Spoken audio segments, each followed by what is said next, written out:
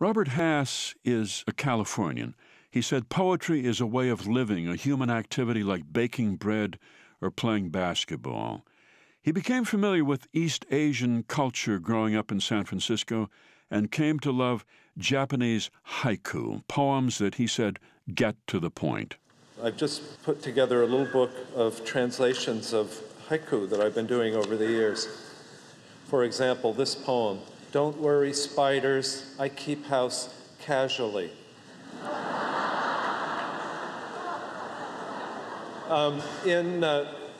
In old Japan, New Year's Day was everybody's birthday.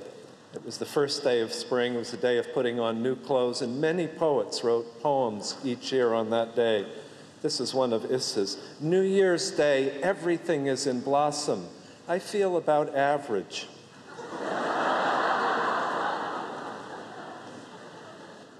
Another spring poem, "The snow is melting and the village is flooded with children."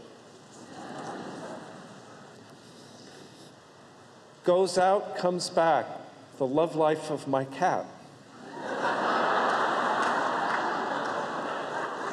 "Mosquito at my ear, does it think I'm deaf?"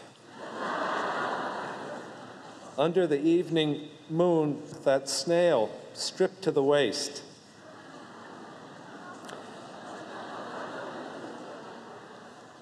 "Even with insects, some can sing, some can't."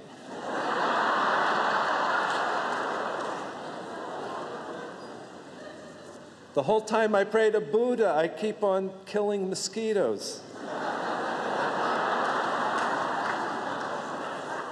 "Napped half the day, no one punished me."